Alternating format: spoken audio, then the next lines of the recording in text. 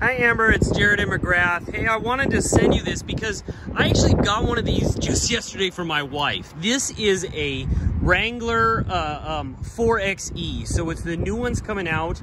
It's just like the one you drove down in Florida. The big difference with these is this is a hybrid. It is a part-time hybrid, so it has the regular engine in it, and then it's got an electric engine, so it will run around town on electric power.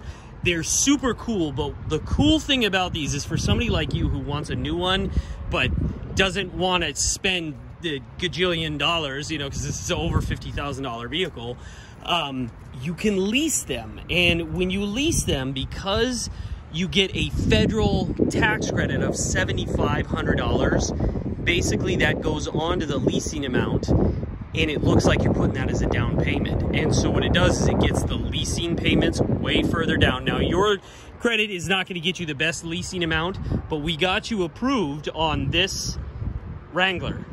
You could have it today if you wanted, and I guarantee you will love it. Remote start, heated seats, it's got leather interior, as you can see. It's all black, it's got the hard top.